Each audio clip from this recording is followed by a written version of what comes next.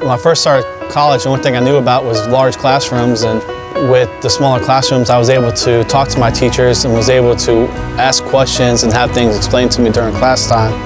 I'm pursuing a degree in electrical engineering. This semester I'm taking differential equations, physics 2, calculus base.